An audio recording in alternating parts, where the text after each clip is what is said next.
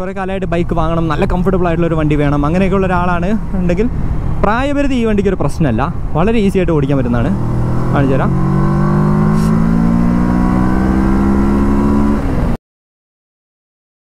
WhatsApp YouTube. അപ്പം പുതിയൊരു വീഡിയോയിലേക്ക് സ്വാഗതം. അപ്പം ഇന്ന് ഞാൻ റിവ്യൂ ചെയ്യാൻ പോകുന്ന ബൈക്ക് എന്ന് പറഞ്ഞാൽ കവാസാക്കിൻ്റെ വേഴ്സസ് 650 ആണ്. അപ്പം എൻ്റെ ചാനലിൽ കുറച്ച് പേര് ഈ ബൈക്കിനെ കുറിച്ച് ചോദിച്ചിട്ടുണ്ടായിരുന്നു ഇതിനെക്കുറിച്ച് റിവ്യൂ ചെയ്യുമെന്ന്. അതിൻ്റെ മെയിൻ കാരണം എന്താണെന്ന് വെച്ച് കഴിഞ്ഞാൽ ഇപ്പം നിങ്ങൾ ഒരു സിംഗിൾ സിലിണ്ടറിൽ നിന്നാണ് അപ്ഗ്രേഡ് ചെയ്യുന്നത്, ഒരു 200-300 cc വണ്ടിയാണ് ഇപ്പോൾ ഓടിക്കുന്നതെന്നൊക്കെ ഉണ്ടെങ്കിൽ ഇതൊരു വളരെ നല്ല അപ്ഗ്രേഡാണ്. അതിനുള്ള കാരണങ്ങളൊക്കെ ഞാൻ പറഞ്ഞുതരാം. അപ്പം ഈ ബൈക്ക് നമ്മുടെ ഒരു ചങ്ങാതിൻ്റെ ബൈക്കാണ്. അദ്ദേഹത്തിന് ഒരു യൂട്യൂബ് ചാനലുണ്ട്, AJ390 എന്നാണ് പേര്. ആ യൂട്യൂബ് ചാനൽ പോയതിനു ശേഷം നിങ്ങൾ ചോദിച്ചു കഴിഞ്ഞാൽ അദ്ദേഹം ഇതിൻ്റെ വേറെ ഡീറ്റെയിൽസ് ഒക്കെ തരും. നിങ്ങൾക്ക് വേണമെങ്കിൽ കൂടുതൽ വീഡിയോസൊക്കെ ചെക്ക് ചെയ്യണമെങ്കിൽ അദ്ദേഹത്തിൻ്റെ യൂട്യൂബ് ചാനലിലെ ലിങ്ക് താഴത്തുണ്ട്, നോക്കിയാൽ മതി. അദ്ദേഹം മലയാളിയല്ല, അപ്പം ഇംഗ്ലീഷിൽ തന്നെ കോമൻറ്റ് ടൈപ്പ് ചെയ്യണം, അത്രേ ഉള്ളൂ. അപ്പം ഇതിൻ്റെ റിവ്യൂയിലേക്ക് ഞാൻ പറയാം. ഞാനിപ്പം ബാംഗ്ലൂരിനടുത്തുള്ള DD ഹിൽസ് എന്ന് പറയുന്ന സ്ഥലത്താണ്. അപ്പോൾ ഇന്ന് ഞങ്ങൾ ജസ്റ്റ് ഒരു ടൂറിന് വന്നതാണ്. എൻ്റെ 650 അവിടെ ഉണ്ട്. അപ്പം ഇതും കൂടെ ആയിട്ട് ഞങ്ങളൊരു ടൂറിന് വന്നതാണ്. രണ്ട് വണ്ടിയാണ്. ഒന്ന് സ്പോർട്സ് ടൂററാണ്, ഇത് പ്യുവർലി ഒരു ADV വണ്ടിയാണ്. ആക്ച്വലി ഇതിനെക്കുറിച്ച് പറയുകയാണെങ്കിൽ ഏറ്റവും കുറഞ്ഞ ബഡ്ജറ്റിൽ വാങ്ങാൻ പറ്റിയിട്ടുള്ള ഒരു സൂപ്പർ ബൈക്ക് തന്നെ വേണേൽ പറയാം. അതായത് ഇത്രയും പവർഫുൾ ആയിട്ടുള്ള, ഇത്രയും കംഫർട്ടബിൾ ആയിട്ടുള്ള ഒരു വണ്ടി.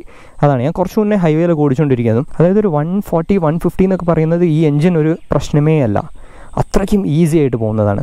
പിന്നെ ഒരു സാധനം ഞാൻ കാണിച്ചു തരാം. നിങ്ങൾ ഈ സീറ്റ് കണ്ടില്ലേ, ഇത് ഒരു സോഫ പോലത്തെ ഒരു സാധനമാണ്. ഈ റൈഡർ സീറ്റായാലും പില്യൺ സീറ്റായാലും ഭയങ്കര കംഫർട്ടബിളാണ് ഈ വണ്ടീൻ്റെ, അത് പറയാതിരിക്കാൻ വയ്യ. പക്ഷേ ഇതിൻ്റെ ഒരു പ്രശ്നം എന്താണെന്ന് വെച്ച് കഴിഞ്ഞാൽ ഇത് ടോളായിട്ടുള്ളൊരു വണ്ടിയാണ്. ഇത് വൈഡ് സീറ്റും കൂടെ ആയതുകൊണ്ട് ശരിക്കും ടോളായിട്ടുള്ളൊരു വണ്ടിയാണ്. ഞാൻ ഇതിൽ കയറിയിരുന്ന് കഴിഞ്ഞാൽ എൻ്റെ ജസ്റ്റ് കാലൊന്ന് ടച്ച് ചെയ്യാം, അത്രേ ഉള്ളൂ. കാല് അതൊന്ന് സ്ലിപ്പായി കഴിഞ്ഞാൽ തീർന്നു, വീണു എന്നുള്ളൊരവസ്ഥയിലാണ്. പക്ഷേ ഞാൻ ഇതിനു മുമ്പ് ഓടിച്ച ആഫ്രിക്ക ട്വിൻ വെച്ച് നോക്കുകയാണെങ്കിൽ അത്രത്തോളം സീറ്റ് ഹൈറ്റ് ഇതിനില്ല. എന്നാലും ഇതിന് സീറ്റ് ഹൈറ്റ് ഫീൽ ചെയ്യാനുള്ളൊരു കാരണം എന്താണെന്ന് വെച്ച് കഴിഞ്ഞാൽ ഈ വൈഡ് ആയിട്ടുള്ള സീറ്റാണ്. പിന്നെ വണ്ടി കണ്ടല്ലോ, വണ്ടി അത്യാവശ്യം നല്ല ലുക്കാണ്, കാണാനൊക്കെ ഒരേ കിടിലാണ്. പിന്നെ ഇപ്പം നിങ്ങൾക്ക് ചോദിക്കാം എന്തിനാണ് ഇപ്പം 4 ഓക്സിലറി ലൈറ്റ് വെച്ചിരിക്കുന്നത്, അതായത് 2 ക്ലിയർ ലൈറ്റ്സും 2 ഫോഗ് ലൈറ്റ്സും വെച്ചിട്ടുണ്ട്. കാരണം എന്താണെന്ന് വെച്ച് കഴിഞ്ഞാൽ ഇതിൻ്റെ സ്റ്റോക്ക് ഹെഡ് ലൈറ്റ്സ് എന്ന് പറയുന്നത് അത്രത്തോളം നല്ലതല്ല. നിങ്ങൾക്ക് വേണമെങ്കിൽ ഒരു R15 വേർഷൻ 2ൻ്റെ ഒക്കെ ലൈറ്റ് എങ്ങനെയാണോ അതുപോലെയുള്ള ഒരു ലൈറ്റാണ് ഇതിന് കിട്ടുന്നത്. അപ്പോൾ ശരിക്കും ഈ വണ്ടി എവിടെ വേണമെങ്കിലും കൊണ്ടുപോകാൻ പറ്റിയൊരു വണ്ടിയാണ്. അതായത് നിങ്ങൾക്ക് ഹൈവേയിൽ ടൂർ ചെയ്യാം, സിറ്റിയിൽ മോശമില്ലാതെ ഓടിക്കട്ടോ, സിറ്റിയിലേക്ക് അത്ര നല്ലൊരു വണ്ടിയല്ല. പിന്നെ ഓഫ് റോഡ് ഒരു രക്ഷയില്ല. എനിക്കറിയാം ഒരുപാട് ഹിമാലയൻ ഫോളോവേഴ്സ് എനിക്കുണ്ട്. അപ്പം ഹിമാലയെന്നൊക്കെ അപ്ഗ്രേഡ് ചെയ്യുന്ന ഒരാൾക്ക് ഇതെന്നൊക്കെ പറയുന്നത് എന്താ പറയുക, ഒരു പെർഫെക്റ്റ് അപ്ഗ്രേഡാണ്. അപ്പോൾ ഇങ്ങനെ ഓഫ് റോഡൊക്കെ പോകുന്ന സമയത്ത് ഇതിൻ്റെ സ്റ്റോക്ക് ലൈറ്റ്സ് ഉപയോഗിച്ച് കഴിഞ്ഞാൽ അത്രത്തോളം വിസിബിലിറ്റി കിട്ടുന്നില്ല. അതുകൊണ്ടാണ് ഈ 4 ലൈറ്റുകൾ വെച്ച്. ഈ 2 ലൈറ്റ് ഹൈവേയിൽ പോകുന്ന സമയത്ത് വിസിബിലിറ്റി കുറച്ചുകൂടെ തരും. പിന്നെ നല്ല മഴ, മഞ്ഞ് അതൊക്കെ ഉണ്ടെങ്കിൽ ഈ യെല്ലോ ലൈറ്റ്സ് കുറച്ചുകൂടെ വിസിബിലിറ്റി തരും. പിന്നെ ഇതിൻ്റെ ബ്രേക്കിങ്ങിനൊക്കെ കുറിച്ച് ചോദിക്കുകയാണെങ്കിൽ ഇത് അത്യാവശ്യം നല്ല ബ്രേക്കിംഗ് ബൈറ്റ് ഉണ്ട്. ഫ്രണ്ട് ബ്രേക്സ് ഇതിന് ABS ആണ് വരുന്നത്, dual channel ABS. Of course ഇത്രയും CC ഉള്ള ഒരു വണ്ടിയാകുമ്പം ഇതിന് ABS ഉണ്ടായിരിക്കണം. പിന്നെ CBR 650R വരുന്ന അതേ കാലിപ്പേഴ്സാണ് ഇതിനകത്ത് വരുന്നത്. അതുകൊണ്ട് ഫ്രണ്ട് ബ്രേക്ക് അത്യാവശ്യം നല്ല ബൈറ്റുള്ളൊരു ബ്രേക്കാണ്. പക്ഷേ ബാക്ക് ബ്രേക്കിൻ്റെ കാര്യത്തിൽ എനിക്ക് അത്രത്തോളം ഒരു സാറ്റിസ്ഫാക്ഷൻ ഇല്ല, കാരണം കുറച്ച് മോശമാണ്. അതിപ്പം നിങ്ങൾ പ്രീവിയസ് വേർഷൻ നിഞ്ച എടുത്തു കഴിഞ്ഞാലും, നിഞ്ച 650 എടുത്തു കഴിഞ്ഞാലും അതിൻ്റെ ബ്രേക്സാണ് കുറച്ചൊരു പോരായ്മയായിട്ട് എല്ലാവരും പറയാറ്. അപ്പം ഇതിപ്പോൾ നിഞ്ചയിൽ യൂസ് ചെയ്തുള്ള അതേ എഞ്ചിൻ തന്നെയാണ് ഇതിനകത്ത് യൂസ് ചെയ്തുള്ളത്. പക്ഷേ എന്താ ഡിഫറൻസ് എന്ന് വെച്ച് കഴിഞ്ഞാൽ നിഞ്ചയുടെ എഞ്ചിൻ ഒന്നും കൂടി ഡീട്യൂൺ ചെയ്തിട്ടുണ്ട്. ഡീട്യൂൺ ചെയ്തു എന്ന് പറഞ്ഞു കഴിഞ്ഞാൽ ശരിക്കും അതൊരു ഡീട്യൂൺ അല്ല. അതായത് പവറാണ് കുറച്ചത്, പക്ഷേ ടോർക്ക് കൂട്ടി. അത് നിങ്ങൾക്കിപ്പോൾ മനസ്സിലാവും. ഓഫ് റോഡ് ചെയ്യുന്ന വണ്ടികൾക്ക് ടോർക്കാണ് കുറച്ചുകൂടെ വേണ്ടത്. അപ്പം ടോപ്പ് എൻഡ് ഒന്നുകൂടെ കോംപ്രമൈസ് ചെയ്തതിന് ശേഷം അതിൻ്റെ ലോ എൻഡും മിഡ് റേഞ്ചും നന്നായിട്ടൊന്ന് പഞ്ചി ആക്കി വെച്ചിട്ടുണ്ട്. അതുകൊണ്ട് വണ്ടി നല്ല സുഖമാണ് ഓടിക്കാൻ. പിന്നെ ഇതൊരു 2 സിലിണ്ടർ വണ്ടിയാണ്, അപ്പോൾ അതിൻ്റെ ശബ്ദമൊക്കെ അങ്ങനെ ഉണ്ടാവും. ഞാൻ ഓടിക്കുന്ന സമയത്ത് ഞാൻ കാണിച്ചിട്ട് ഇതെങ്ങനെ ശബ്ദമൊക്കെ എങ്ങനെയാണെന്നുള്ളത്. അതായത് ഒരു 4 സിലിണ്ടറിൻ്റെ രീതിയിലുള്ളൊരു ശബ്ദമൊന്നും കിട്ടില്ല. പിന്നെ ഇത് ടൂററായിട്ട് എടുക്കാനുള്ളൊരു മെയിൻ കാരണം എന്ന് പറയുന്നത് ഇതിൻ്റെ ലഗേജ് ക്യാരിങ് കപ്പാസിറ്റിയാണ്. അതിൻ്റെ കാരണം എന്താണെന്ന് വെച്ച് കഴിഞ്ഞാൽ അതായത് നിങ്ങൾക്ക് പാനിയേഴ്സ് വയ്ക്കാനുള്ള ഓപ്ഷൻസ് ഇവിടെ ഉണ്ട്. ബാക്ക് ബോക്സ് വയ്ക്കാനുള്ള, ഇതൊരു ആഫ്റ്റർ മാർക്കറ്റ് ചെയ്താണ്. ബാക്ക് ബോക്സ് വയ്ക്കാനുള്ള ഒരു ഓപ്ഷൻ ഉണ്ട്. നിങ്ങൾക്കൊരു നല്ല വലിയ ടാങ്ക് ബാഗ് തന്നെ വയ്ക്കാം. ഇതൊക്കെ തന്നെ പോരെ ഒരു ടൂറിന് പോകുന്ന സമയത്ത്. ലഗേജ് എന്ന് പറയുന്നത് നല്ലോണം ക്യാരി ചെയ്യാൻ പറ്റിയൊരു വണ്ടിയാണിത്. പിന്നെ പോരാത്തതിന് ഹൈവേയിലൊക്കെ ടൂർ ചെയ്യുന്ന സമയത്ത് ഈ ഒരു വിൻവൈസർ ഓൾമോസ്റ്റ് ഒരു 150 വരെയൊക്കെ നല്ല പ്രൊഡക്ഷൻ തരുന്നുണ്ടായിരുന്നു വിൻഡിന്ന്. അതായത് ഇങ്ങനെ വിൻഡ് വന്ന് തട്ടില്ല, പകരം ഇങ്ങനെ വന്നിട്ടാണ് തട്ടുന്നത്. അതല്ലാതെ വേറെ കുഴപ്പമൊന്നുമില്ല. 100-110 പോകുന്ന സമയത്ത് നിങ്ങൾ ആ വിൻഡിനെ കുറിച്ച് അറിയില്ല. കുറച്ച് നേരം ഇരുന്ന് കഴിഞ്ഞാൽ ചിലപ്പോൾ ഉറങ്ങിപ്പോവും. അത്രയ്ക്കും ഒട്ടും വിൻഡ് ബ്ലാസ്റ്റ് ഇല്ലാത്തൊരു രീതിയിലാണ് ഈ വണ്ടി ഉണ്ടാക്കിയിട്ടുള്ളത്. പിന്നെ ഇതിൻ്റെ വേറെ ഞാൻ പറഞ്ഞല്ലോ, ഇതൊരു ഭയങ്കര ടോളായിട്ടുള്ളൊരു വണ്ടിയാണ്. ഇതിൻ്റെ സസ്പെൻഷൻ ട്രാവൽ ഭയങ്കര കൂടുതലാണ്. അതിൻ്റെ ഒരു അഡ്വാൻറ്റേജ് എന്താണെന്ന് വെച്ച് കഴിഞ്ഞാൽ ഈസി ആയിട്ട് ഓഫ് റോഡ് ചെയ്യാം, എവിടെ വേണമെങ്കിൽ എടുത്തുകൊണ്ട് പോകാം. ഇതിൻ്റെ ഗ്രൗണ്ട് ക്ലിയറൻസ് നല്ല കൂടുതലാണ്. പക്ഷേ എന്നെപ്പോലെയുള്ള ആൾക്കാർ, അതായത് ഷോർട്ടായിട്ടുള്ള ആൾക്കാർക്ക് കുറച്ച് ബുദ്ധിമുട്ടാണ്. അത് ഹൈവേയിലും ബുദ്ധിമുട്ടില്ല, ഓഫ് റോഡിങ്ങിലും ബുദ്ധിമുട്ടില്ല. പക്ഷേ സിറ്റിയിൽ ഓടിക്കണമെങ്കിൽ ഇത് ഒത്തിരി ബുദ്ധിമുട്ടാണ്. ഇനി ഞാൻ ഒന്ന് ജസ്റ്റ് ഒന്ന് കയറി കടത്താം. അപ്പോൾ ആസ് യൂഷ്വൽ ADVയിൽ കയറുന്നത് ഇങ്ങനെയാണ്. കയറി ഇരുന്ന് കഴിഞ്ഞാൽ രണ്ട് സൈഡും എൻ്റെ തള്ളവിരൽ തട്ടിക്കാൻ മാത്രമേ എനിക്ക് പറ്റുന്നുള്ളൂ. അത്രേ എനിക്ക് ഹൈറ്റ് ഉള്ളൂ. പിന്നെ ഹാൻഡിൽ ബാർ അത്യാവശ്യം നല്ല വൈഡാണ്, നല്ല സുഖമാണ്, നല്ലോണം പിടിച്ചിരിക്കാനൊക്കെ പറ്റിയ, അതായത് താന്നിട്ടുള്ള ഹാൻഡിൽ ബാറിൽ അത്യാവശ്യം നല്ല മേലേക്കുള്ളൊരു ഹാൻഡിൽ ബാറാണ്. മിറേഴ്സ് നല്ല വിസിബിലിറ്റി തരുന്നുണ്ട്. ഇനി പറയാനുള്ള വേറൊരു ഇമ്പോർട്ടൻറ്റ് കാര്യം എന്താണെന്ന് വെച്ച് കഴിഞ്ഞാൽ ഇതിൻ്റെ സസ്പെൻഷൻ എന്ന് പറയുന്നത് fully അഡ്ജസ്റ്റബിളാണ്. Front suspension, rare suspension pre ലോഡും അഡ്ജസ്റ്റ് ചെയ്യാൻ പറ്റും. ഇങ്ങനത്തെ ഒരു ഓപ്ഷൻ ഇത്രയും ചീപ്പായിട്ടുള്ളൊരു പ്രൈസിന് വേറെ നിങ്ങൾക്ക് കിട്ടില്ല. ഇതിപ്പോൾ ഒരു ഓൺ റോഡ് ഒരു 7.7 ക്ലോസ് ടു 8 ലാഖാണ് വരിക. ഒരു 7.7 തന്നെയാണെന്ന് തോന്നുന്നു ഇപ്പോൾ ബാംഗ്ലൂരിലെ വില. പിന്നെ ഇത് വാങ്ങിച്ചാലും നിങ്ങൾ ഈ ജസ്റ്റ് വണ്ടി മാത്രം അല്ല നോക്കേണ്ടത്, ഇതിന് കുറച്ച് ആക്സസറീസും കൂടെ കയറ്റേണ്ടി വരും. അതായത് ഇതിൻ്റെ ക്രാഷ് ഗാർഡ്, ഇതിൻ്റെ റേഡിയേറ്റർ ഗാർഡ്, അപ്പോൾ അതും ഒരു 50,000 to 1 lakh നിങ്ങൾ അതിൻ്റെ ഒരു കാശ് കൂടെ കാണേണ്ടതാണ്. നമ്മളിപ്പോൾ ഇത് ഡയലിലേക്കൊക്കെ നോക്കുകയാണെങ്കിൽ ഇതാണ് ഇതിൻ്റെ ടാക്കോമീറ്റർ. അപ്പം 10K ഇതിൻ്റെ റെഡ് ലൈൻ കാണുക. ഗിയർ പൊസിഷൻ ഇൻഡിക്കേറ്റർ ഉണ്ട്, ക്ലോക്ക് ഉണ്ട്, ഓഡോമീറ്റർ ഉണ്ട്, സ്പീഡോമീറ്റർ ഉണ്ട്, ഫ്യൂൽ ഗേജ് ഉണ്ട്. വളരെ സിമ്പിളായിട്ടുള്ള കാര്യങ്ങളാണ് ഇതിനകത്തുള്ള. ട്രിപ്പ് A ഉണ്ട്, ട്രിപ്പ് B ഉണ്ട്, ആവറേജ് കിലോമീറ്റർ പെർ ലിറ്റർ ഉണ്ട്, കറണ്ട് കിലോമീറ്റർ പെർ ലിറ്റർ ഉണ്ട്, ടാങ്ക് റേഞ്ചും ഉണ്ട്. അത് നല്ലൊരു കാര്യമാണ്. പിന്നെ പറയാൻ വിട്ടൊരു കാര്യമാണ്, ഇതിൻ്റെ ടാങ്ക് എന്ന് പറയുന്നത് ഒരു അതിഭീകര കപ്പാസിറ്റി ഉള്ളൊരു ടാങ്കാണ്. അതായത് ഓൾമോസ്റ്റ് 21 ലിറ്റേഴ്സും അതിൽ ഓൾമോസ്റ്റ് ഒരു 17-18 യൂസബിൾ ഫ്യൂലും ഉണ്ട്. അതായത് 17 to 18 litres of usable fuel എന്ന് പറഞ്ഞാൽ ഓൾമോസ്റ്റ് ഒരു 350-400 കിലോമീറ്റർ വരെ ഈ വണ്ടി നിർത്താതെ ഓടിച്ചുകൊണ്ട് പോകാൻ പറ്റുന്നു. നിങ്ങളിപ്പോൾ ഒരു ടിക് ടിക് ടിക് എന്ന് വെച്ചിട്ടുണ്ടാവും. അത് ആക്ച്വലി ഇതിൻ്റെ ഒരു ഓട്ടോലോക്ക് സിസ്റ്റമാണ്. അത് ആഫ്റ്റർ മാർക്കറ്റായിട്ട് ചെയ്ത് വെച്ച സംഭവം. ഇതിൻ്റെ ടയേഴ്സൊക്കെ നോക്കിക്കഴിഞ്ഞാൽ ഓൾമോസ്റ്റ് നിങ്ങൾക്ക് ഒരു 12,000 അതിൻ്റെ വില വരിക. 12,000 മുതൽ 30,000 വില വരെയുള്ള ടയറുകൾ ഇതിന് ഇടാൻ പറ്റും. ഇതിപ്പോൾ ഇട്ടിരിക്കുന്നത് റോഡ് ടയേഴ്സാണ്. ഇതിന് ആക്ച്വലി ഡുവൽ പർപ്പസ് ടയറുകൾ ഇടാം. ഈ റോഡ് ടയറുകൾ ഇട്ടാൽ ഒരു ഗുണം എന്താണെന്ന് വെച്ച് കഴിഞ്ഞാൽ കുറച്ചുകൂടെ ബെറ്റർ ആയിട്ടുള്ള ഒരു കോർണറിങ് ചെയ്യാൻ പറ്റും. ഡുവൽ പർപ്പസ് ഇട്ടാലും ചെയ്യാൻ പറ്റും. പക്ക ഓഫ് റോഡ് ടയർ ഇട്ട് കഴിഞ്ഞാൽ നിങ്ങൾക്ക് റോഡിൽ അത്ര ഗ്രിപ്പ് കിട്ടിയെന്ന് വരില്ല. അത് ബേസിക് ലോജിക്കാണ്. ഇനി ഞാൻ പറഞ്ഞു, വണ്ടിയിലൊക്കെ കയറിയിരിക്കുന്ന സമയത്ത് ഭയങ്കര കംഫർട്ടബിളാണ് വണ്ടി. നമ്മുടെ കാലൊക്കെ ഇവിടെ തന്നെ വന്നിരിക്കും. ഇപ്പം ഷോർട്ട് റൈഡർ, ടോൾ റൈഡർ അങ്ങനത്തെ ഒരു പ്രശ്നമൊന്നുമില്ല. ഷോർട്ട് റൈഡർ ആയാൽ കാല് താഴത്തെത്തില്ല എന്നുള്ളൂ. കുറച്ച് ടോൾ ആയിട്ടുള്ള ആൾക്കാരാണെങ്കിൽ പേടിക്കേണ്ട ആവശ്യമില്ല. നിങ്ങൾക്ക് കാലും എത്തും, നല്ല കംഫർട്ടബിളായിട്ട് ഇരുന്ന് ഓടിക്കുകയും ചെയ്യാം. കാരണം ലോങ് ഡിസ്റ്റൻസ് ടൂറിങ്ങിന് മാത്രമായിട്ടുണ്ടാക്കിയൊരു വണ്ടിയാണിത്. നിങ്ങൾ സിറ്റിയിലേക്ക് നോക്കേണ്ട ആവശ്യമൊന്നുമില്ല. ഇനി ഇതിൻ്റെ ഫിറ്റ് ആൻഡ് ഫിനിഷൊക്കെ നോക്കുകയാണെങ്കിൽ ഭയങ്കര രസമാണ്. കവാസാക്കിൻ്റെ അതേ ആ ഒരു പച്ച കളർ ഫ്ലാഗ്ഷിപ്പ് കളറിലാണ് ഇറങ്ങുന്നത്. ഭയങ്കര പ്രീമിയം ലുക്ക് ഉണ്ട്. ഇതിൻ്റെ ബട്ടൺസും കാര്യങ്ങളൊക്കെ കുറച്ചൊന്ന് ഹാർഡാണെന്നുള്ളൊരു കാര്യം ഒഴിച്ചു കഴിഞ്ഞാൽ ബാക്കി ഭയങ്കര രസമുള്ളൊരു ബിൽഡ് ക്വാളിറ്റി തന്നെയാണ്. അത്യാവശ്യം നല്ല പ്രീമിയം ഫീൽ തന്നെയുണ്ട്. ഇനി പറയാൻ വിട്ടുപോയ വേറൊരു കാര്യമാണ് ഇതിൻ്റെ ക്ലച്ച് ഫീൽ എന്ന് പറയുന്നത്. ക്ലച്ച് ഫീൽ അത്യാവശ്യം നല്ല ടൈറ്റാണ്. നല്ല ടൈറ്റ് എന്ന് വെച്ചാൽ നല്ല ടൈറ്റാണ്. അതായത് ഔട്ട് ഓഫ് 5 ഞാനൊരു 4.5 ടൈറ്റ്നെസ്സിന് റേറ്റിംഗ് കൊടുക്കുന്ന ഒരു ക്ലച്ചാണിത്. അതുകൊണ്ടാണ് ഞാൻ പറഞ്ഞത് സിറ്റിയിൽ യൂസ് ചെയ്യുന്ന സമയത്ത് അത്യാവശ്യം നല്ല ടയേർഡാവും ഈ ഒരു ക്ലച്ച് യൂസ് ചെയ്ത് കഴിഞ്ഞാൽ. ഗിയർ ബോക്സ് അത്യാവശ്യം നല്ല പ്രിസൈസാണ്, നല്ല ഗിയർ ഷിഫ്റ്റിംഗ് ഒക്കെയാണ്. പിന്നെ ഇതിന് സ്ലിപ്പ് ക്ലച്ച് ഒന്നും വരുന്നില്ല. ഇത് ആക്ച്വലി ഒരു നോ നോൺസെൻസ് ബൈക്ക് എന്നാണ് ആൾക്കാർ ഇതിനെക്കുറിച്ച് പറയാറ്. കാരണം ഇതിന് പ്രത്യേകിച്ച് ഇലക്ട്രോണിക് ഫീച്ചേഴ്സ് ഒന്നുമില്ല. അതായത് ABS ഉണ്ട്, പക്ഷേ അത് സ്വിച്ചബിൾ അല്ല. ട്രാക്ഷൻ കൺട്രോൾ ഇല്ല, റൈഡിംഗ് മോഡ്സ് ഇല്ല, അങ്ങനത്തെ ഒരു കാര്യങ്ങളും ഇല്ല. അപ്പോൾ ബേസിക്കായിട്ട് നിങ്ങളുടെ കാശിന് മാക്സിമം മുതലാക്കാൻ പറ്റിയൊരു വണ്ടിയാണിത്. പക്ഷേ ഓഫ് കോഴ്സ് ഇതിന് കുറച്ചൊക്കെ വിലയുണ്ട്.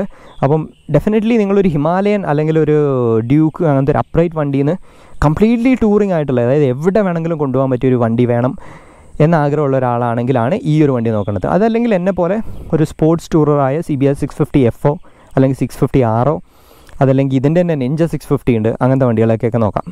ഇനി ഞാൻ പറയാൻ വിട്ടുപോയൊരു വേറൊരു സംഭവമാണ് ഇതിൻ്റെ ഹെവിനെസ്. അപ്പം ഇത് അത്യാവശ്യം നല്ല ഹെവി ആയിട്ടുള്ളൊരു വണ്ടിയാണ്. നല്ല ഹെവി എന്ന് വെച്ചാൽ നല്ല സൂപ്പർ ഹെവി ആയിട്ടുള്ളൊരു വണ്ടിയാണ്. വണ്ടി ഒന്ന് പുറകോട്ടേക്കൊക്കെ തള്ളിയെടുക്കണമെങ്കിൽ നല്ല ബുദ്ധിമുട്ടാണ്. ആക്സിലറേറ്റ് ചെയ്ത് മാത്രമേ നമുക്ക് മുന്നോട്ടേക്ക് എടുത്തുണ്ടാകാൻ പറ്റുള്ളൂ. അപ്പം തള്ളി നീക്കുന്ന കാര്യം വളരെ ബുദ്ധിമുട്ടുള്ളൊരു കാര്യമാണ്. പിന്നെ ഇതിൻ്റെ മൈലേജ് എന്നൊക്കെ പറയുന്നത് ഏകദേശം ഒരു 20 to 24 ഒക്കെയാണ്. കാരണം ഓഫ് കോഴ്സ് ഹൈവേയിൽ യൂസ് ചെയ്യുന്നൊരു വണ്ടിയാണ്. അപ്പോൾ ക്രൂസിങ് അറ്റ് 130 നമുക്കൊരു 22 മുതൽ 24 വരെയൊക്കെ മൈലേജ് കിട്ടും. പിന്നെ ഇതിൻ്റെ ഏറ്റവും ഇമ്പോർട്ടൻ്റ് ആയിട്ടുള്ള കാര്യമാണ് സർവീസ് കോസ്റ്റ്. ഈ സർവീസ് കോസ്റ്റ് എന്ന് പറയുന്നത് കവാസാക്കിയിൽ നിങ്ങൾ കൊണ്ടുപോയി ചെയ്യുകയാണെങ്കിൽ ഓൾമോസ്റ്റ് ഒരു 12,000 രൂപ മുതൽ 14,000 രൂപ വരെ വരാൻ സാധ്യതയുണ്ട് പെയ്ഡ്. അപ്പോൾ നിങ്ങൾ വേറെ എത്ര എക്സ്പെൻസീവ് ആണോ. അതിൻ്റെ കാരണം എന്താണെന്ന് വെച്ച് കഴിഞ്ഞാൽ കവാസാക്കി സർവീസസ് എങ്ങനെയാണെന്ന് വെച്ച് കഴിഞ്ഞാൽ അവരുടെ ലേബർ ചാർജ് എന്ന് പറയുന്നത് പെർ അവർ ബേസിസാണ്. 1 മണിക്കൂർ നിങ്ങളുടെ വണ്ടീനോട് പണിയെടുത്ത് കഴിഞ്ഞാൽ 900 rupees പ്ലസ് ടാക്സ് ആണ്. അത് കുറച്ച് കൂടുതലാണ്. അപ്പോൾ സാധാരണ ആൾക്കാർ വണ്ടി വാങ്ങിയതിന് ശേഷം പുറത്ത് കൊണ്ട് സർവീസ് ചെയ്യാറാണ്. പുറത്ത് കൊണ്ട് സർവീസ് ഓൾമോസ്റ്റ് 3,000-4,000 ഒക്കെ വിത്ത് ഓയിൽ ചേഞ്ച് കാര്യങ്ങളൊക്കെ തീരും. പിന്നെ സ്പെയർ പാർട്ടിൻ്റെ കോസ്റ്റ് വേറെയാണ്. അപ്പോൾ കുറച്ച് എക്സ്പെൻസീവ് ആണ്. ആ ഒരു ഇതിൽ നോക്കിക്കഴിഞ്ഞാൽ വണ്ടി കുറച്ച് എക്സ്പെൻസീവ് ആണ് മെയിൻറ്റെയിൻ ചെയ്യാൻ. അപ്പോൾ എനിക്കറിയാം അങ്ങനെ നിർത്തിയിട്ട് സംസാരിക്കുന്നതിൽ വലിയൊരു രസമല്ല. നമുക്ക് കുറച്ച് ഓടിച്ചുകൊണ്ട് സംസാരിക്കാം. ഹാ so will follow the root. So ഞാൻ അതിൻ്റെ എക്സോസ്റ്റ് നോട്ടൊന്ന് കേൾപ്പിച്ചു തരാം.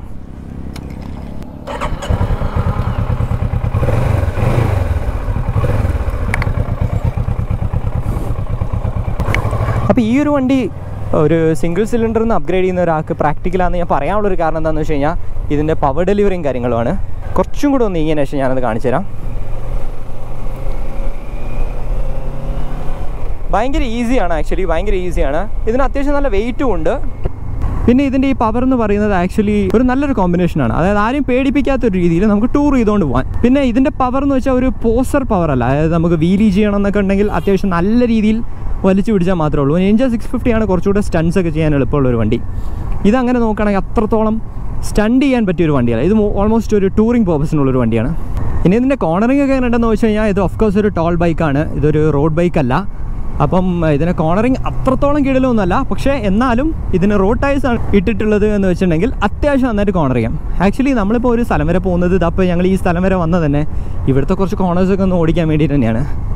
അപ്പോൾ അങ്ങനെ നോക്കുന്ന സമയത്ത് ഒട്ടും കോർണറിങ് കേപ്പബിലിറ്റി ഇല്ലാത്തൊരു വണ്ടി വാങ്ങുന്നത് നമുക്ക് എന്താ പറയുക, ജസ്റ്റ് ഡിസ്റ്റൻസ് മാത്രം കവർ ചെയ്താൽ മതി എന്ന് മാത്രമേ ഉള്ളെങ്കിൽ നമുക്കിപ്പം കാറായാലും മതി പോകാൻ. അപ്പോൾ അങ്ങനെ നോക്കുന്ന സമയത്ത് ഇത് അത്യാവശ്യം നല്ല എൻഗേജിങ് ആയിട്ടുള്ളൊരു വണ്ടിയാണ്. പിന്നെ ആക്ച്വലി ഇതിൻ്റെ ഓണറിൻ്റെ അടുത്ത് ഞാൻ ചോദിച്ചപ്പോഴും പുള്ളി പറഞ്ഞൊരു കാര്യമുണ്ട്, ഇതൊരു നോ നോൺസെൻസ് ബൈക്കാണെന്ന് പുള്ളി പറഞ്ഞു. ഞാൻ ചോദിച്ചാൽ അതെന്താ അങ്ങനെ പറയാൻ കാരണം? പുള്ളി പറഞ്ഞു ഇതിന് മുകളിൽ ഒരാൾക്ക് കയറിയിരുന്നു കഴിഞ്ഞാൽ വലിയ കെമിസ്ട്രിയോ ഫിസിക്സോ ഒന്നും പഠിക്കേണ്ട ആവശ്യമില്ല, ആർക്ക് വേണമെങ്കിലും ഓടിക്കാം, ജസ്റ്റ് ഓണാക്കുക ഓടിക്കുക. ട്രാക്ഷൻ കൺട്രോൾ ഇല്ല, റൈഡിങ് മോഡ്സ് ഇല്ല, അങ്ങനത്തെ ഒരു കാര്യമില്ല. അപ്പം വളരെ ഈസി ആയിട്ട് ഓടിക്കാൻ പറ്റിയ ഒരു വണ്ടിയായിട്ടാണ് ഇത് കവാസാക്കി ഉണ്ടാക്കിയിട്ടുള്ളത്. പക്ഷേ നമ്മുടെ പോക്കറ്റ് അത്ര ഈസി ആയിട്ട് കാലിയാകും അവരുടെ അടുത്ത് കൊണ്ടുപോയാൽ കേട്ടോ. പുറത്താണെങ്കിൽ സൂപ്പർ ബൈക്സ് നന്നാക്കുന്ന ആൾക്കാരുണ്ട്, അവരുടെ അടുത്ത് കൊണ്ടുപോയി കഴിഞ്ഞാൽ വലിയ പ്രശ്നമില്ല. അവർ അത്യാവശ്യം നോമിനൽ ചാർജസിലൊക്കെ ചെയ്തു തരും. അതല്ല കവാസാക്കിയിലാണ് പോകുന്നത് വെച്ച് കഴിഞ്ഞാൽ പോക്കറ്റ് കീറി തരും. പിന്നെ പറയാൻ വിട്ടുപോയൊരു കാര്യമാണ്, ഇതിന് ആക്ച്വലി ഓഫ് റോഡ് ചെയ്യുമ്പോഴാണ് ഈ വണ്ടിയുടെ ഒരു രസം വരുന്നത്. അത് നിന്ന് വണ്ടി ഓടിക്കാൻ, അതായത് ഇങ്ങനെ നിന്ന് ഓടിക്കാനാണെങ്കിൽ കിടിലമാണ്. ഇപ്പോൾ ഇങ്ങനത്തെ ഒരു ടെറനിലേക്ക് വേണമെങ്കിൽ നമുക്ക് ഈസി ആയിട്ട് ഈ വണ്ടി കൊണ്ട് ഓടിക്കാൻ പറ്റും. അതിൻ്റെ ഒരു കാരണം എന്താണെന്ന് വെച്ച് കഴിഞ്ഞാൽ ഇതിൻ്റെ സസ്പെൻഷനാണ്. പിന്നെ നമ്മുടെ നാട്ടിലൊക്കെ ഉള്ള കുണ്ടും കുഴിയൊക്കെ ഉണ്ടല്ലോ, അതിൽ കൂടെയൊക്കെ വളരെ ഈസി ആയിട്ട് ഓടിച്ചുകൊണ്ടുപോകാൻ പറ്റും. അതുകൊണ്ട് അത്യാവശ്യം മോശമില്ലാത്ത സിറ്റി റൈഡ് ബൈക്കാണെന്ന് വേണമെങ്കിൽ പറയാം നമ്മളെ കേരളത്തിലെ റോഡുകൾ വെച്ച് നോക്കുകയാണെങ്കിൽ. അപ്പോൾ ഞാൻ ഇതിൻ്റെ പവർ ഡെലിവറി ഒന്നും ഇപ്പോൾ കാണിച്ചു തരാം. നിങ്ങൾ കണ്ടല്ലോ, ഞാൻ ഷിഫ്റ്റ് ചെയ്ത് തന്നെ ഓൾമോസ്റ്റ് ഒരു മിഡ് RPM-ലാണ്. അപ്പോൾ ആ RPM-ൽ എങ്ങനെയാണെന്ന് വെച്ച് കഴിഞ്ഞാൽ ഒരു രീതിയിലുള്ളൊരു ഫ്രീക്കിംഗ് പവറില്ല, ഭയങ്കര ലീനിയർ ആയിട്ടുള്ളൊരു പവറാണ്. ഭയങ്കര ഈസി ആയിട്ട് ആർക്കും ഏതൊരു ഏജ് ഗ്രൂപ്പിനകത്ത് പറ്റിയ ഒരാളുള്ളതാണ്. അതായത് നിങ്ങളിപ്പോൾ കുറച്ചൊരു ഏജ്ഡ് ആയിട്ടുള്ള ആളാണെന്ന് വിചാരിക്കുക, നിങ്ങളിപ്പം ഒരു എന്താ പറയുക കുറേ കാലമായിട്ട് ബൈക്ക് വാങ്ങണം, നല്ല കംഫർട്ടബിൾ ആയിട്ടുള്ളൊരു വണ്ടി വേണം, അങ്ങനെയൊക്കെയുള്ള ഒരാളാണ് ഉണ്ടെങ്കിൽ പ്രായപരിധി ഈ വണ്ടിക്ക് ഒരു പ്രശ്നമല്ല, വളരെ ഈസി ആയിട്ട് ഓടിക്കാൻ പറ്റുന്നതാണ്. കാണിച്ചു തരാം.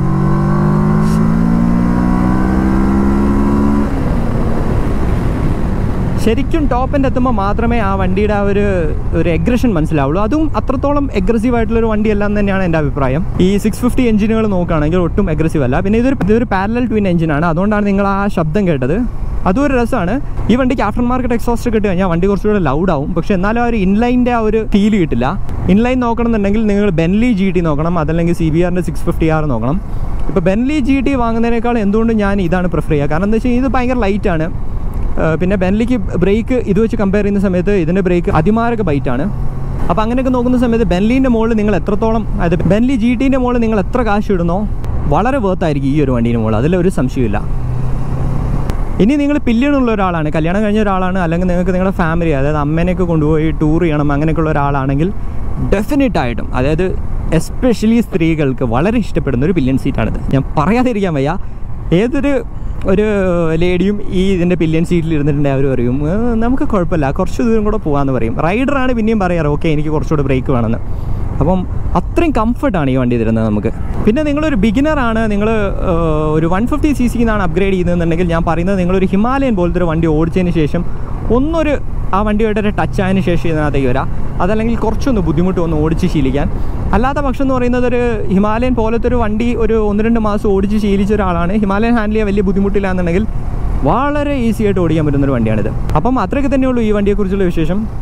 അപ്പോൾ ഈ വീഡിയോ നിങ്ങൾക്ക് ഇഷ്ടപ്പെട്ടു എന്ന് വിചാരിക്കുന്നു. ഇഷ്ടപ്പെട്ടെങ്കിൽ show some love in the form of likes and comments. See you in the next video. Until then, bye bye.